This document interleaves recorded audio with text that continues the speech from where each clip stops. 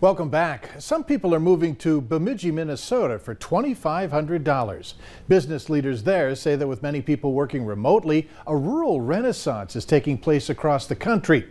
People are leaving the big cities in favor of smaller towns in search of a better quality of life. So because of the pandemic and just the ability for everyone to work from home, a lot of people made that shift, and now they can choose that quality of life that they really want and work literally anywhere. So why not Bemidji? Since the $2,500 award was announced earlier this year, 22 families have taken advantage of it.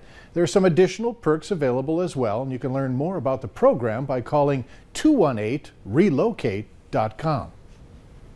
Veterans Day is a few weeks away, and if you're looking for a way to celebrate, First Lutheran Church in Fargo will be honoring veterans with a concert and appreciation dinner. The dinner will begin at 6 p.m. for vets and their families. The public event will start at 7 p.m. on Veterans Day, November 11th.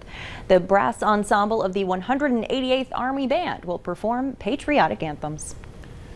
Beware of a scam circulating on Facebook that's targeting people in Roseau, Minnesota. We're told it was in a Facebook group that the post said that a $175,000 reward is being offered to anyone who can identify a person caught on camera who was sexually abusing a teen jogger. The post included a link for you to view the alleged footage, but it would take you to another website that required you to enter your Facebook information. The police say it's a scam, and if you did click on the link, you are encouraged to change your password. And Cass County authorities say that they've received multiple reports this week of a scammer identifying themselves as Hunter Nugan. The caller claims to be with the sheriff's office and tells the victim that they will be arrested. There's an arrest warrant out for them for failing to appear for jury duty, or they missed a scheduled appearance. If you are contacted by the scammer, please don't give them any information. The need for your blood remains high, but does your vaccination status affect whether you can help?